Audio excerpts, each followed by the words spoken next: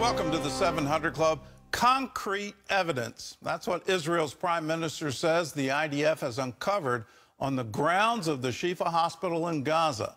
He says key terror leaders were hiding in the hospital and hostages were also held captive there. The Israeli military has recovered the bodies of 2 of those hostages. CBN Middle East correspondent Julie Stahl has the details from Jerusalem. The Israel Defense Forces discovered an operational terror tunnel shaft on the grounds of the Shifa hospital. Israel has been saying tunnels under the hospital are part of a Hamas terror command center. The White House also says U.S. intelligence shows Hamas was using the medical facility to protect a key command center. Hamas denies Israel's claims, but the Israeli military also says it found photos and videos of hostages on laptop computers in the Shifa hospital. They also discovered a booby-trapped vehicle containing a large amount of weapons.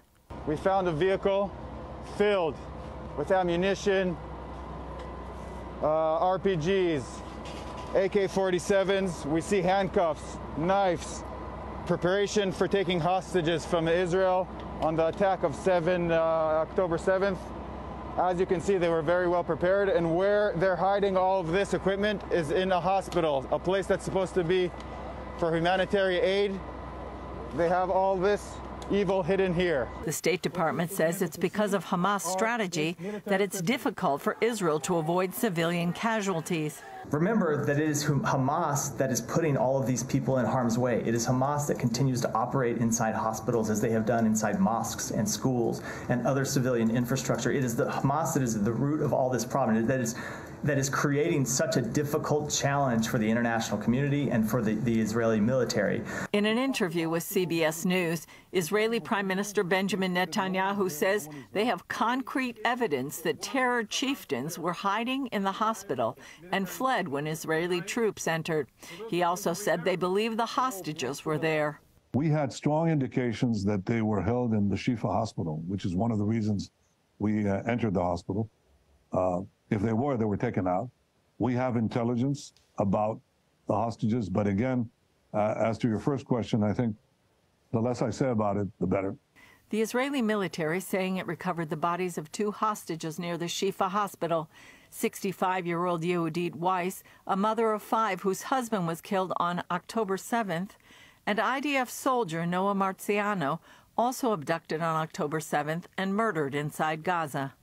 President Biden is backing Israel's military operation, but also saying he discussed with Israelis their need to be incredibly careful in the Shifa hospital raid, and saying the fighting in Gaza would go on until Hamas was defeated. With regard to when is this going to stop, I think it's going to stop when Hamas no longer maintains the capacity to murder and abuse and just do horrific things to the Israelis. But there is a clear disagreement between the U.S. and Israel. Netanyahu says Israel will maintain security control over Gaza after the war is over to protect Israel. But Biden sees a different future, again supporting a Palestinian state, an idea not likely to be popular here in Israel. I made it clear to the Israelis that to Bibi and to his war cabinet that I think the only ultimate answer here is a 2-state solution that's real. Julie Stahl, CBN News, Jerusalem. Well, with us now for more on what's happening in this war and what may come after is Jason Greenblatt. He was the White House special envoy to the Middle East under President Trump. Welcome to the 700 Club. Thank you for having me. What's your assessment of how Israel is handling the war? There seems to be a lot of critique, whether from the UN or from other Arab nations. What's your take? Well, first of all, the UN has just about zero credibility when it comes to Israel. We've seen that over decades of statements and resolutions coming out of the UN. I think they're doing the best job that they possibly can when they're fighting an enemy who is embedded within civilian society, within civilian infrastructure, a terrorist group who cares nothing about human life, not Israelis, obviously, and even not Palestinians. So I think they're doing as good a job as they can under extraordinarily challenging circumstances. Well, President Biden just asked for a two-state solution, which I'm kind of amazed that in the middle of this he's saying that. My point of view is, frankly, an old one. The Arabs have never refused an opportunity to refuse an opportunity. So do you think that it's realistic to even talk about a two-state solution right now? No, I don't. And look, I think President Biden is doing a great job when it comes to defending Israel's rights. And on the world stage, has really done an excellent job. But when it comes to this, and there's some other criticism I have, certainly now is not the time to talk about any form of peace agreement. Two-state solution is not even a term I like to use because it's so vague. And there was polling released yesterday with a small sampling of Palestinians. But it's a very dismal poll, which shows that most Palestinians either support what happened on October 7th, the atrocious barbaric attacks, or they want one state just themselves with no state of Israel. So the polling suggests that President Biden is way off on this. And regardless, it's going to take a long time to build trust and to assure Israel that something like this can never happen again. Well, I agree with you on the Biden administration, and I absolutely applaud just how strong they've been with the carrier groups and making it quite clear that the war should never expand. I think that was part of the plot of Hamas. They were trying to get Israel into an urban war, and then I think they hoped Hezbollah would attack. So, but let's look at something very specific. The Biden administration extended a waiver on Iran sanctions, and it could free up $10 billion. And my view is Iran, it just gives them more money to spend on terrorism. What's your view of the White House policy on Iran? No, I agree. I mean, the failure to recognize that at the end of the day, the Iranian regime is the main source of trouble in the Middle East, not just Israel, of course, but they want to eradicate Israel, but all the other countries. Unless the Biden administration is willing to confront Iran, not necessarily militarily. First, let's admit it. The Iranian regime is responsible here. And until they do that, we're just going to keep going through this cycle. What they're trying to do is take the temperature down. They're trying to protect Israel. Well, good. I respect that. I agree with it. I applaud it. But they're missing one key piece, which is their failure to recognize what the Iranian regime is doing. And I think this release of funds is just going to give the Iranian regime a whole host of pockets to fill to foment terrorism against Israel, against our Arab allies, and really around the world. What's the long-term future of Gaza? I know that's a really broad question, but you know, there's a lot of, can Israel control it? Should Israel control it? Should the UN get involved? What, in your view, is the best way forward for Gaza after the war?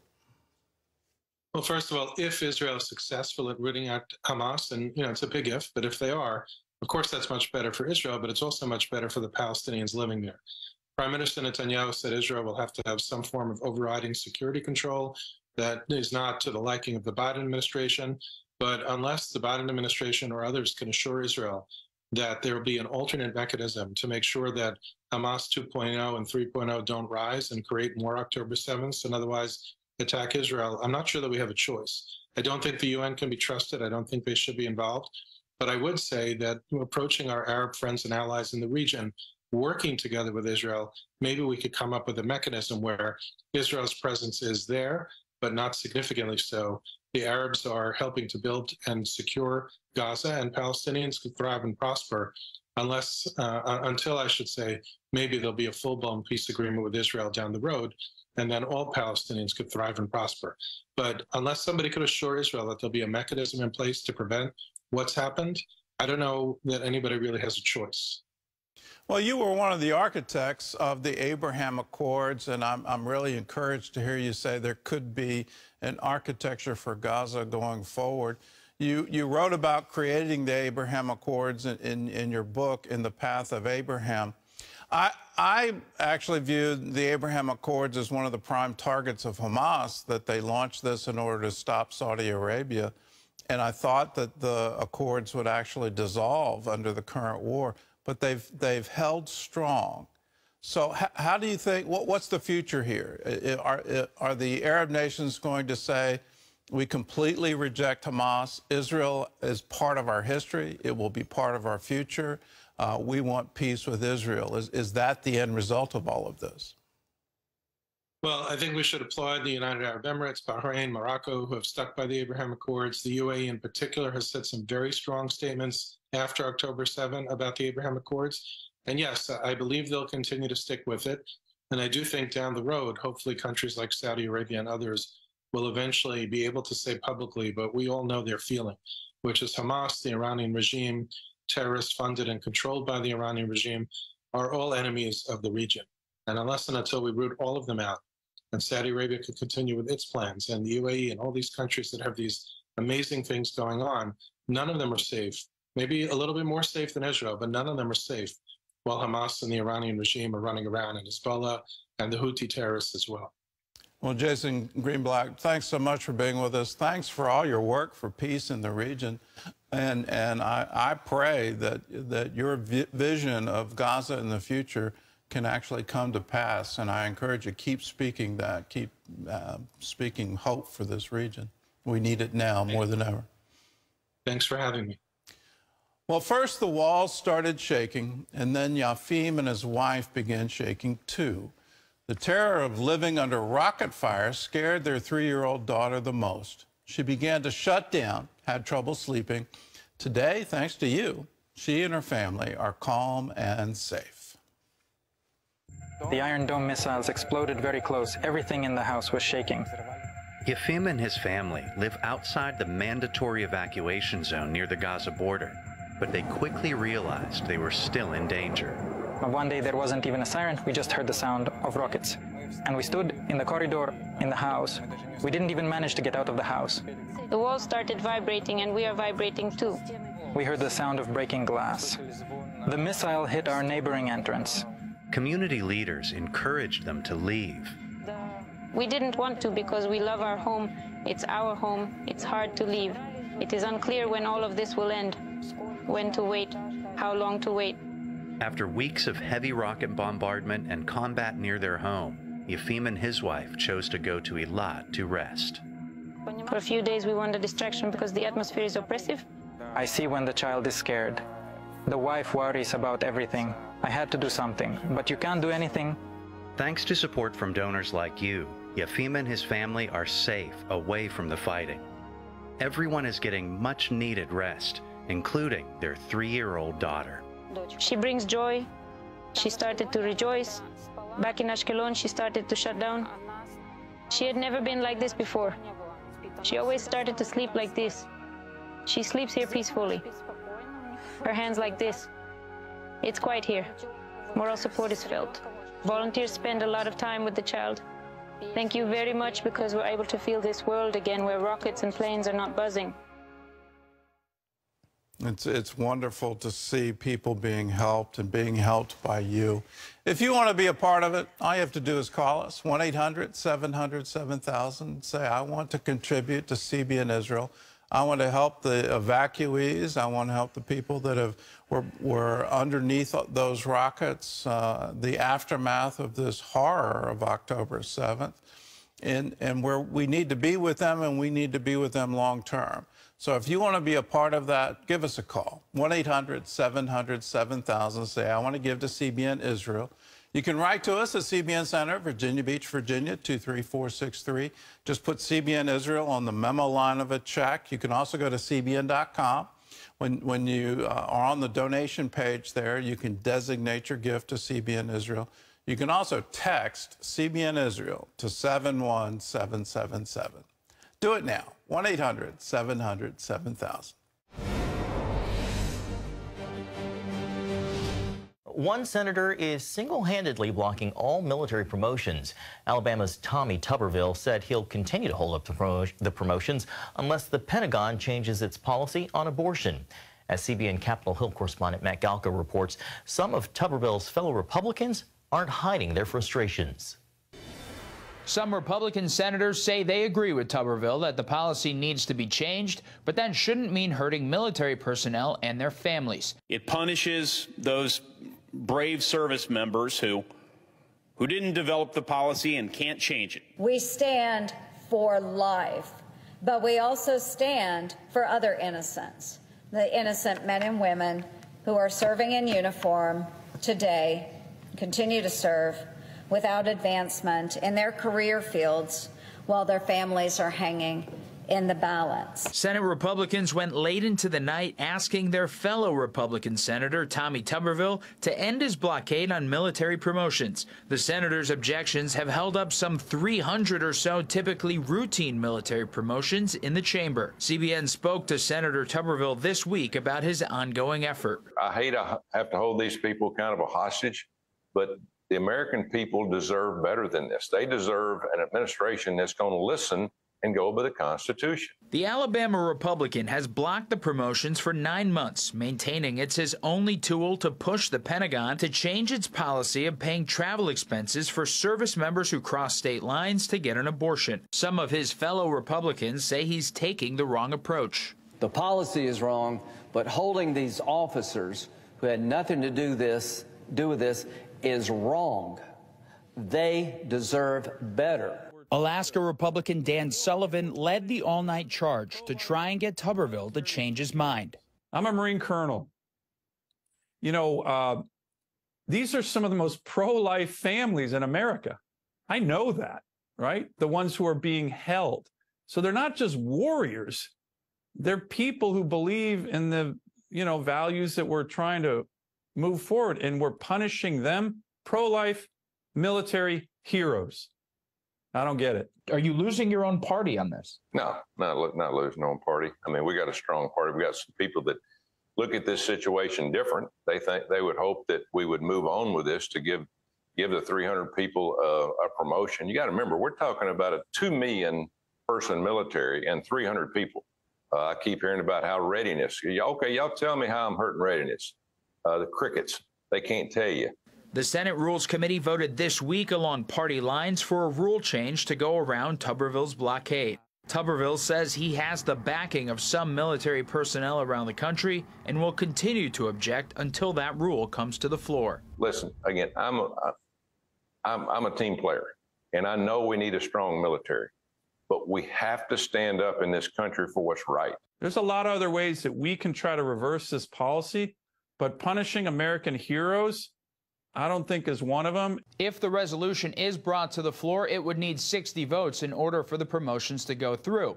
But Tuberville's Republican colleagues would rather negotiate with him and get him to back off the blockade and get the Pentagon to change the policy in a different way, possibly the legal route. Tuberville told me earlier this week that a lawsuit is likely. Matt Gelka, CBN News. All right, thank you, Matt. Well, all this year, we've reported on moves of God on college campuses or in cities right here in the United States. Well, imagine evangelizing an entire country. 2 American missions organizations, Shake the Nations Ministry and Mountain Gateway, say they're following the Holy Spirit to do just that in Nicaragua. CBN's Mark Martin reports on the effort to reach hundreds of thousands of people with the gospel. The images tell an amazing story of Nicaraguans attending mass evangelism campaigns, witnessing the mighty move of God in their country. Missionary Britt Hancock of the organization Mountain Gateway followed God's call to help lead these events. And then he really spoke to me. He told me, son, I've decided to do something in Nicaragua. And if you'll just say yes, you're going to watch me do something. And they most definitely have watched God do amazing things. Britt says close to 1 million people have attended the outreaches this year. He also says the government indicated the most recent ones brought in the largest gathering of people for an event in the country's history. And more than a dozen are planned for next year. In Jesus' name, by the end of next year, we will have evangelized an entire country. The country's got 6 million people in it. It's about the size of the state of Alabama in geographic size. We're just so grateful, to Jesus and what he's doing, and that he's allowing us to have a part. Britt says tens of thousands have accepted Jesus Christ and thousands have been healed. We've had people baptized in the Holy Spirit spontaneously. We've had people come out of wheelchairs, every class of miracle, lame walking, deaf ears open, blinded eyes open. Britt's wife, Audrey, also helps minister. It's amazing. It is overwhelming. And so when you stand up on the stage and you see all of these people coming and coming and coming, even on the way there, as you're driving, there's lines of buses, just bus after bus. And sometimes I look at Britt and go, wow, I'm so glad that we said yes to this. Britt describes it as a stirring of that whole society and offers this advice. Just say yes to Jesus, no matter what it is. Mark Martin, CBN News. Taking the biblical commission to go into all the nations. Gordon? Well, I hope your prayer after watching that is, here am I, send me. Whenever God tells you something to do, don't question it. Just say, okay, if you're in it, then I want to be in it. I want to be where you are. In today's world, when you look at all the negative headlines, all the bad things that are happening, realize God always wants to raise up a standard. When the enemy comes in like a flood, he wants to raise a standard. So that's his will. That's what he wants to do. What he's looking for is, are you going to be in with that? When he says to you, will you stand up? Will you raise up? And the answer should always be yes. For Britt and Audrey, congratulations for saying yes. You then walk into the miracle power of God, and you can change a whole nation.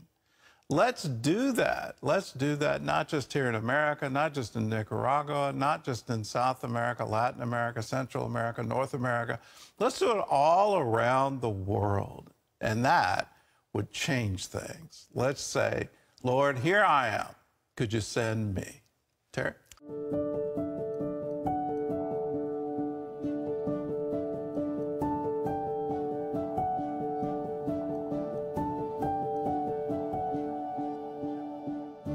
This year, as you give thanks for God's blessings, please remember the millions of people who need food, clean water, and medicine. Your compassion can help them right now when you give. Call now and let your love change a life this Thanksgiving.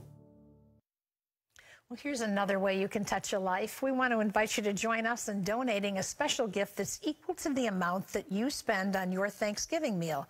You're going to be helping people in need here at home as well as around the world. So just send your gift to Holiday of Hope, CBN Center, Virginia Beach, Virginia, 23463, or you can call us at 1-800-700-7000. You can also go to cbn.com and give your gift online. Gordon? Well, there's a jersey at Ohio State that's awarded to one player every year. It's meant to recognize the teammate who best exemplifies the highest levels of toughness and character. Well, last year, the choice to wear that honor was an easy one. Cameron Babb, team captain. Will Dawson brings us his story. I told him I was done, and I went in the locker room, man, I was just crying. In 2018, Cameron Babb was one of the nation's best high school receivers. He'd accepted a full scholarship to play at Ohio State and dreamed of one day playing in the NFL. The hype was real, right? Yeah, that was real. Sophomore, junior year is when you're getting offers from everybody in the country. Yeah. But at that point, too, you had to be thinking about the future. All right, I'm good enough that maybe someday the NFL could be a real possibility. Tell me about that. My whole identity really from a young age started to get wrapped up in being a football player. And so it was, okay, I'm gonna go to the NFL, that's gonna be my job. I don't wanna do anything else, but I just wanna play football. For Cam, the hype turned to heartbreak. In 2018, just 1 week before his high school season, he tore a ligament in his right knee and missed his final year. For a 17-year-old who again had his whole identity wrapped up in like, this is who I am, and without this I don't know, it was very hard. 9 months later, he's still enrolled as a freshman wide receiver at Ohio State. His right knee was feeling great.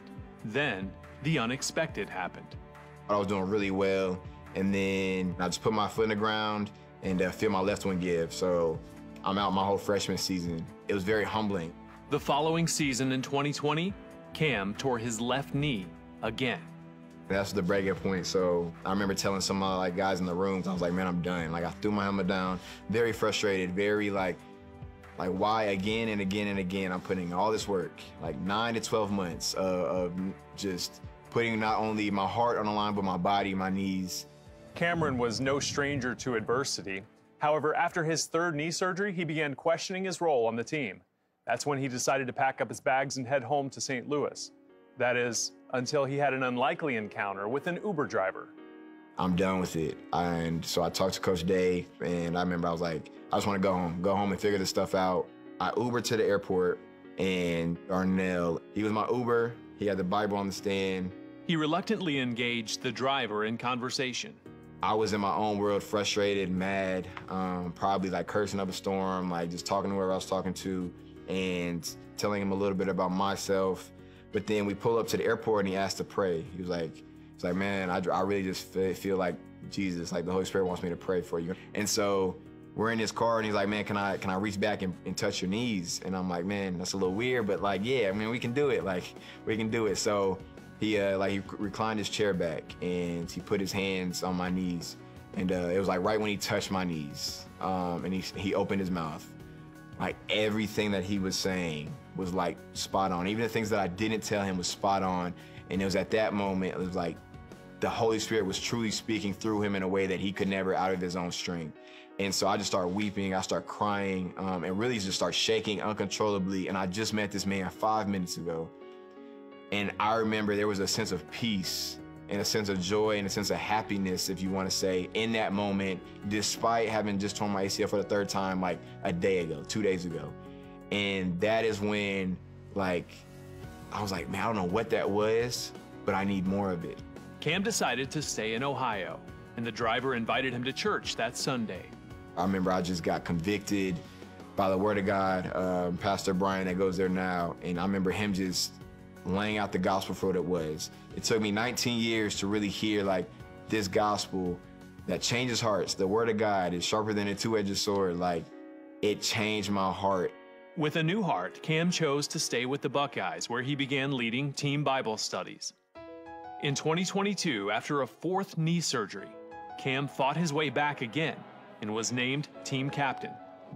On November 12, 2022, he made his first collegiate catch, a touchdown.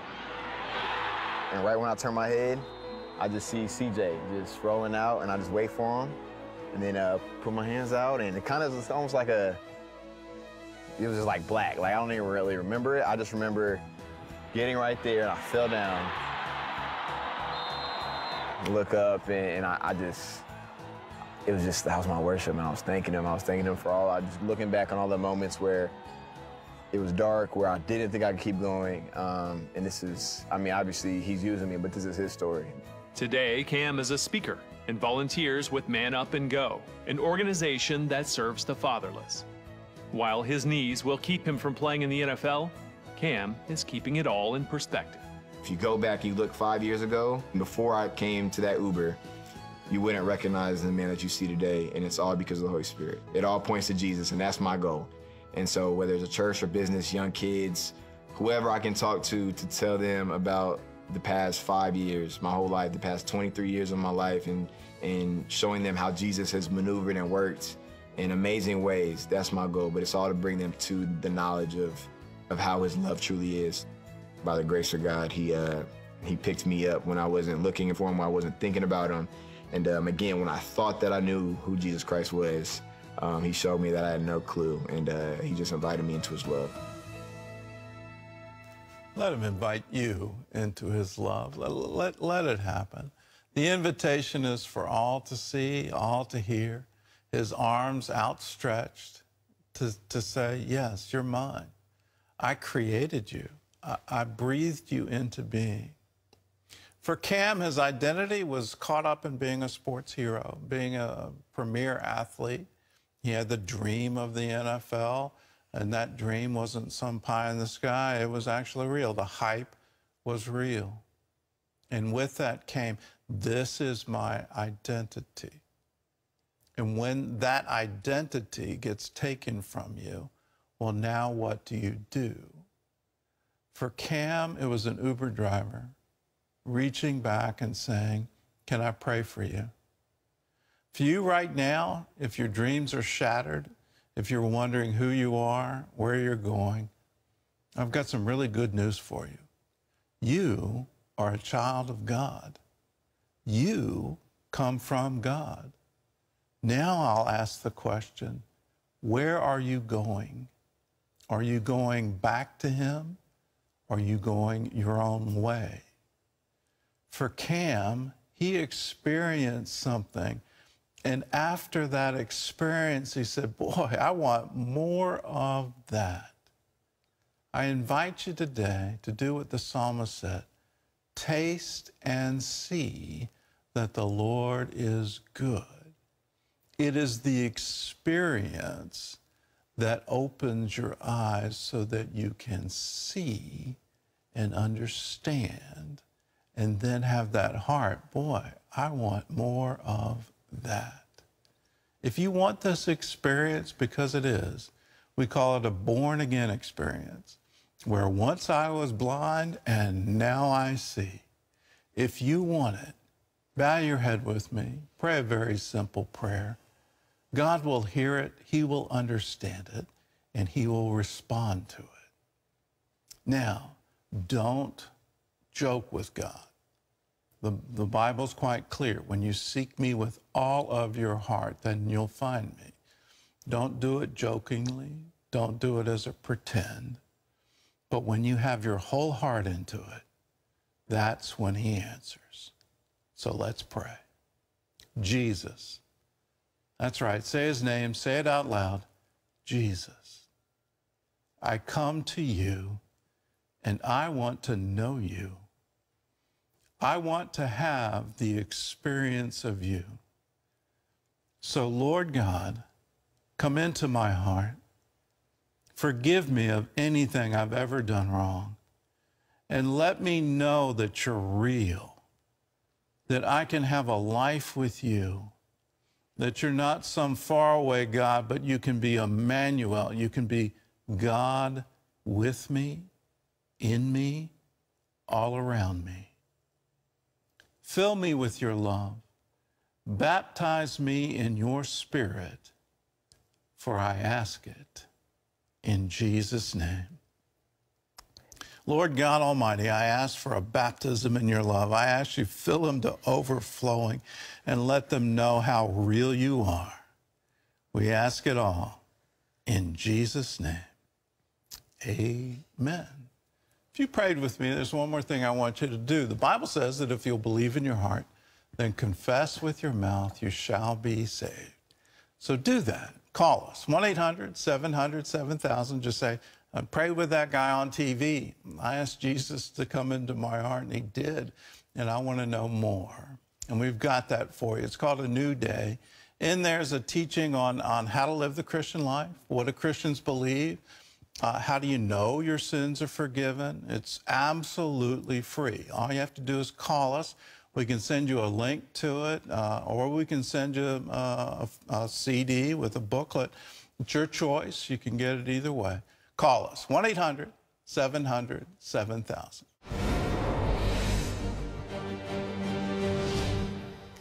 Welcome back to Washington for the CBN Newsbreak. Christmas displays have been canceled this year in the birthplace of Jesus. Local Palestinian authorities making that decision in honor of what they call Palestinian martyrs. Writing on Facebook, Bethlehem municipality crews announced the dismantling of Christian decorations installed several years ago in the city's neighborhoods and removing all festive appearances in honor of the martyrs and in solidarity with our people in Gaza. The post was later changed, removing the martyrs reference. A spokesperson told the London Telegraph that the traditional Christmas Mass and prayers will still be held, but there will be no Christmas tree or lights in the city. Well, CBN's Operation Blessing is providing life-changing surgeries for those in need around the world. 5 years ago in India, 18-year-old Sania's life was turned upside down when she lost her parents in an accident. Afterwards, a health crisis in her own life. She developed a cataract, which eventually became so bad in both eyes, she was partially blind and dropped out of school, leaving her feeling hopeless.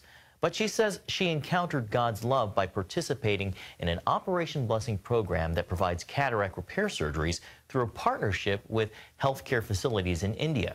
A grateful Sania, who was spared from blindness, now wants to pursue her dream of becoming a doctor to help others. Well, you can find out more about Operation Blessing by visiting ob.org.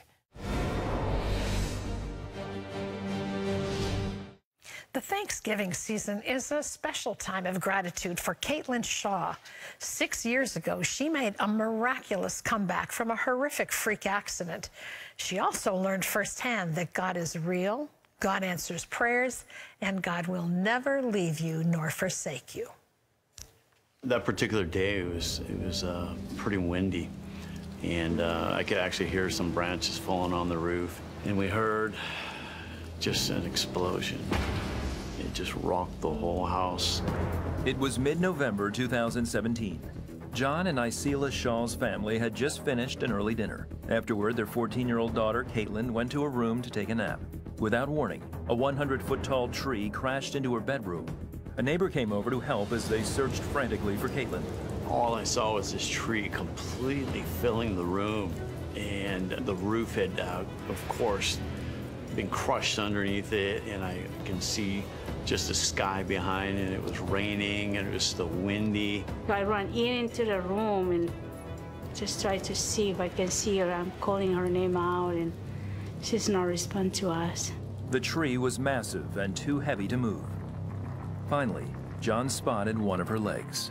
Finally found her, but we couldn't see her head.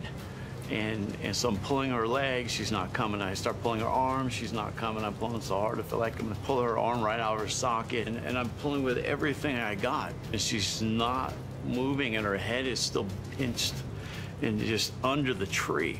It was scary because, you know, the trees, the branches everywhere. I thought she's gone, you know, dead. All of a sudden, while I'm pulling on her arm, while she's sliding between my hands, I can't explain this, but all of a sudden she started shimmying out from under the tree. And it was just like, almost like an aha moment. It was God. It was just intervening. Caitlin was unresponsive. They called 911 and took her to the living room where John began to pray.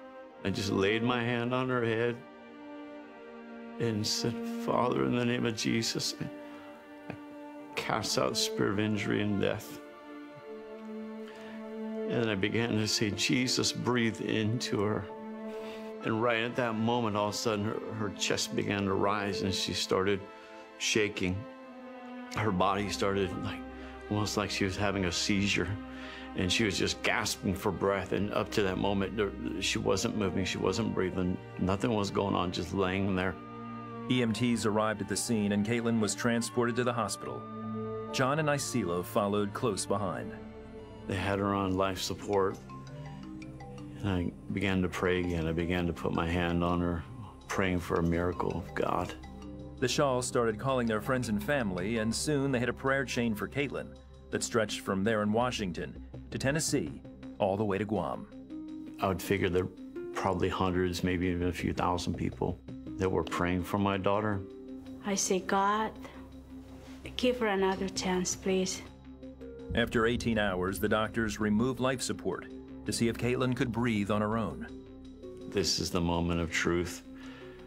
Whatever's gonna happen is gonna happen. They're gonna either pull her off and she's gonna somehow be hanging on still, or we're gonna end up letting her go. I was calling to God, and all of a sudden, they said, come back in. She's stabilized to a point. She's breathing on her own. It looks like she's fighting for her life. She's fighting on her own. About 18 hours after they pulled the life support, she's semi-stabilized, she's breathing on her own, and about 6 hours later, this is like slightly less than 24 hours, she actually stood up and was walking down the hall with the support of the hospital staff. Caitlin's nurse shared her story with other members of the medical team. He says, I know I'm not supposed to necessarily share names and all that, but there's a young girl named Caitlin, and I'm taking care of her. And we have a walking miracle in our hospital here today. Caitlin recovered quickly, and within days of her traumatic experience, was released from the hospital. Here it was, Friday, and Sunday we're in church. She's in church with us. It was almost surreal, and there was such an excitement in the congregation. 2 weeks after Caitlin's miracle, the Shaw family celebrated Thanksgiving with hearts full of gratitude.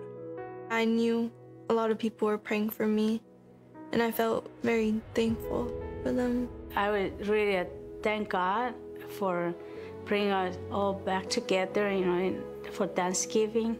That's really special for us. There was just such a sense of gratitude and thankfulness, that opportunity just to have a continuation of her being with us, and God never left us or forsook us in the midst of all that trial. This experience has changed Caitlin's view of God. I started to actually believe in him, because he saved my life, and if it wasn't for him, I wouldn't be here. God is real. God answered my prayers. He never leave you or forsake you. There's still that soft spot in our heart of just thankfulness and gratitude to God, because in the midst of just devastation and broken pieces, and he just sustained us. And we're just so thankful that he's carried us through. I think what Caitlin said is really true. Sometimes we come into faith, it's almost like we inherit it, we're raised in it, and, we accept that God is there, but do we really believe him? Do we really acknowledge that he is who he says he is? Capable, able, seeing us, loving us, wanting to intervene right in the midst of our need. Sometimes it takes a moment, an issue like Caitlin and her family went through, where God becomes so real, so life-changing. You don't have to wait for a moment like that. He is who he says he is, and because of that, we know we can call upon his name. He hears us, he sees us, he knows us, and he wants to be a part of our lives. We want to take some time today to pray for you. I don't know what you're going through, but I know we all have things in our lives that we're saying, God, show me, teach me, touch me, use me. This is Audrey. She wrote in by email and said, a couple weeks back, I turned on the TV to watch CBN. At the end of the show, Gordon started praying for someone with a right knee problem. That was me. My knee had started giving me trouble. It worried me, and it was painful to go upstairs. Just before sitting in front of the TV, I had put a pain patch on.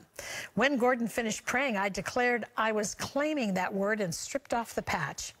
I am healed in Jesus' name. I've been able to climb up and down stairs with no problem. I thank you, Jesus, for the power in your name and in your word. We rejoice with you, Audrey. That's wonderful. Yeah. Here's Ernest from Los Angeles. Terry had a word of knowledge concerning high blood pressure. Ernest grabbed it big time. I love that. Grabbed it big time and said, that's mine. He snatched his healing, knowing that the word was for him. No more headaches at night when he lies down to go to sleep. No more spinning rooms if he moves too quickly one way or another. Thank you, God. Thank you, Jesus. You can literally snatch your healing. When you see Caitlin's miracle, her father said, I come against the spirit of injury and of death. I claim my daughter. I will snatch her from death and bring her back into life. When you hear Audrey say, I heard this prayer for her knees, I claimed it. It was for me. I stripped off that pain patch. I climbed the stairs, and the healing became mine. When Ernest hears a word about high blood pressure, he said, that's mine. I am snatching it.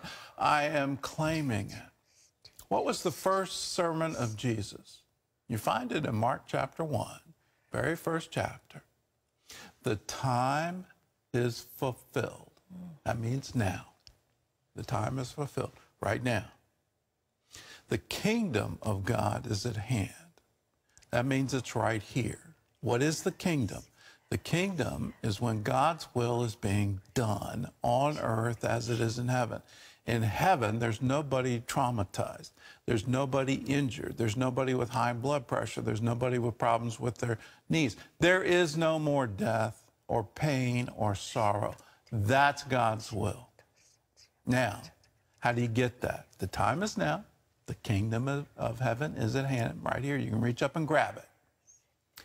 Change your thinking and believe the good news. Stop believing the symptom. Stop believing the diagnosis. Believe that by his stripes you were healed. He is able. He is all powerful. He wants to. Reach up and grab it right now.